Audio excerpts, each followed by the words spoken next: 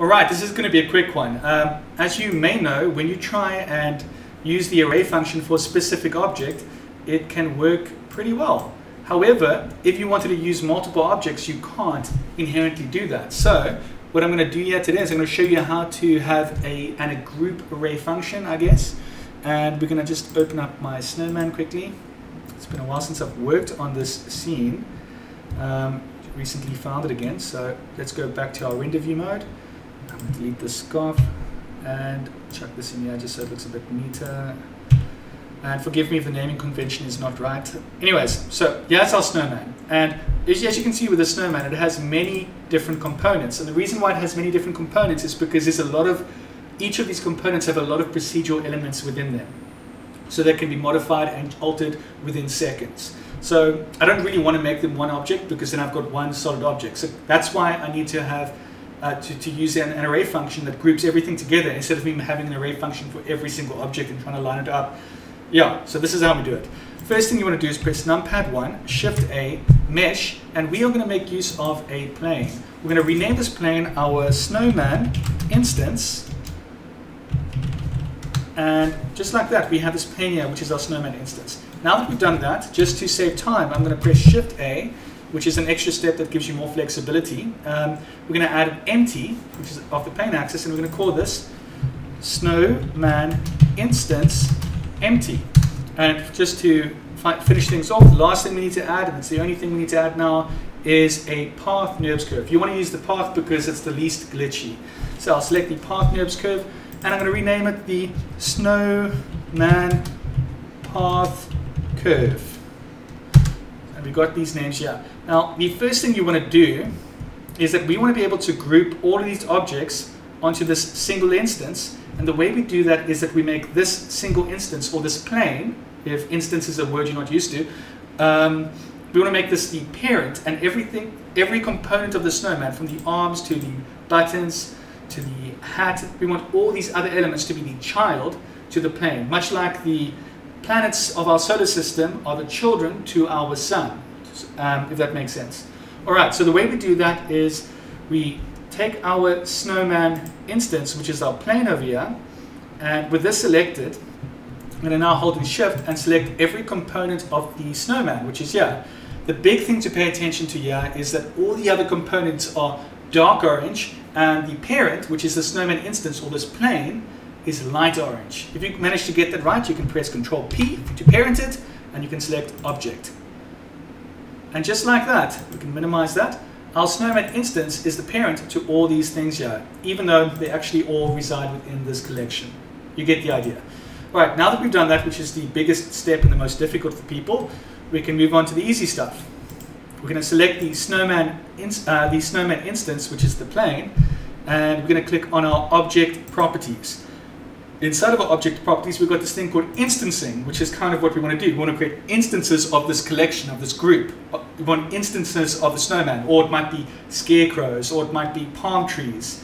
I mean, there's many applications for it. And also, to add an extra curve to this, we want it to follow maybe a creepy pathway. You want to be able to make it follow, so it's not just perfectly straight, it can follow a meander. All right, so you can use vertices.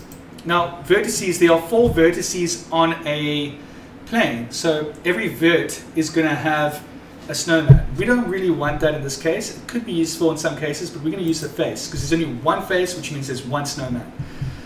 And now that we've got this, I'm going to press numpad 1,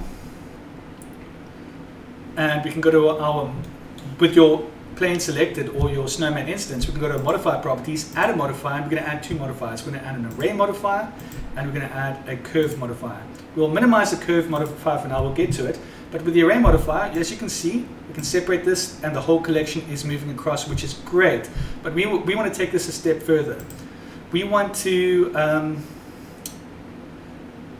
control how far apart these objects are with a bit more precision. So we're going to click on Object, Offset, and we're going to offset it with an empty we created, which is the snowman instance empty.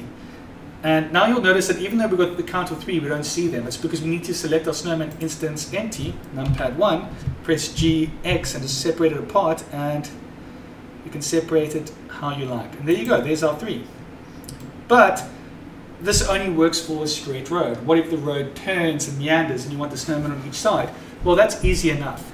All we need to do is select our plane or our snowman instance, and we're going to go to our curve here. We want it to follow a curve, and we'll just choose our snowman path curve, which we created, which is a straight line currently. And I'm going to select my snowman path curve. I'm going to press tab to go into edit mode, and when I select a single point, numpad 7, the top orthographic view, I'll just extrude this out a bit, and you'll notice that something seems to be off here, right? And the thing that seems to be off here is that all these snowmen are going funny. All the information is not working out well. So how do you fix that problem?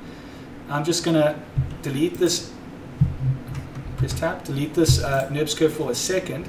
And what we need to do here is we need to take the original snowman object. I'm going to just hide the instance quickly. And we need to make sure that each of these components, press N, all these locations are set correctly. The only exception that we'll make is to the snowman, the snow part of the snowman, because this is controlled by this plane over here. And I don't really want to mess with that. I like having that procedural element. But if you had the perfect size, you would apply it, and you would do it what I'm going to do with the rest as well. So this is an outlier. Right, so you can select the twigs, 0, 0, 0, 0, 0, 0, 1, 1, 1. That's fine. Choose the hat. Ooh, that's all weird. So I'm going to press Control A, and I'm going to say All Transform. Boom. I'm going to select the eyes, press Control A, All Transform, 0, 0, 0, 0, 0, 1, 1, 1. And that, you kind of have to make sure that everything says that, with the one exception of the actual snow, because of me not wanting to get rid of that procedural element. Don't forget about the carrot nose. Oh, you guys don't have this file, but this is just me showing you how to troubleshoot some of the glitches you might run into. Once you've done that, I'm going to press N, and I'm going to bring back the instance, and I'm going to press Shift A, Mesh, and I am going to add,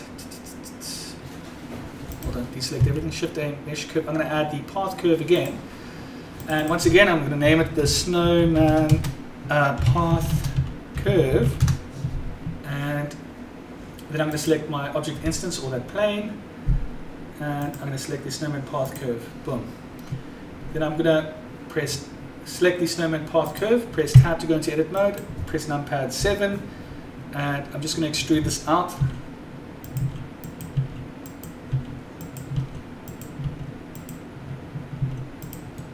Now when we do this, you'll notice that all the components stay in the correct place, and that's quite important.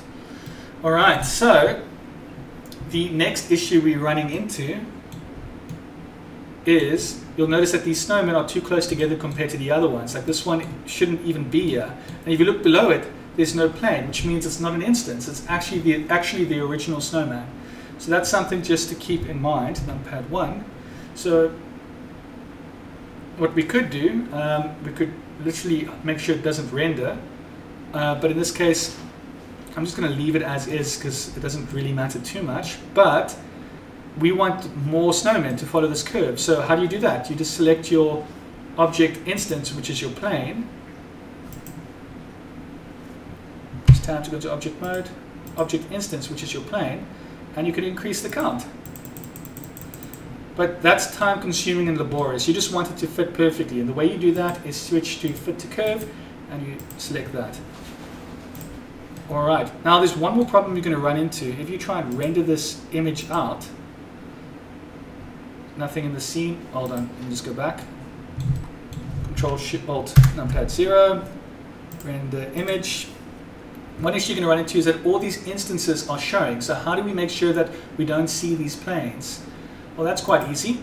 All we need to do is click on the object snowman instance and go to the object properties, and you can decide whether it's visible on the viewport or the render. We don't want it to be visible on the render. It's okay if it's visible on the viewport. If we click this, it removes it, but we'll leave it like that.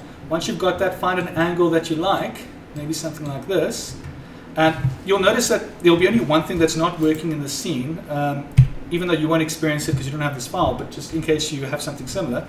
If I press G, you notice that things fall apart, and it's because I did not apply the settings for the the snow to make sure that it's 000000111. And it's because I like the procedural element of that, so, but it would work otherwise. Alright, now that we've done that, you can just find an angle that you like. I'm going to use this angle over here. Perfect to create a nice pathway of snowmen, trees, or whatever you want. Control Alt Numpad 0, select the camera, press G to grab it. Hold on, press Tab to go into object mode, press G. Select the camera, press G.